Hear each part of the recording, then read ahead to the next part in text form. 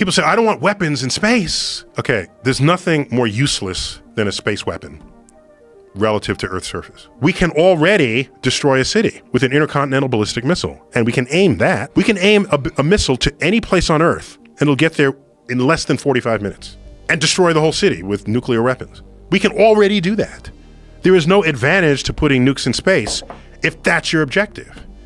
Not only that, suppose there's a rogue satellite and it's messing with you. It's beaming energy particles at you and you want to take it out. How are you going to take it out? You're going to destroy it? Oh, now you break it into 1,000,000 pieces, 1,000 pieces. Now each piece is moving 18,000 miles an hour and put your own satellites at risk. That's the modern equivalent to in the First World War when they said, oh, we have a good idea because we can't shoot them in the trenches. Let's gas them out. So they have the mustard gas. Oops, the wind changed directions. And all of a sudden you become a victim of your own weapon.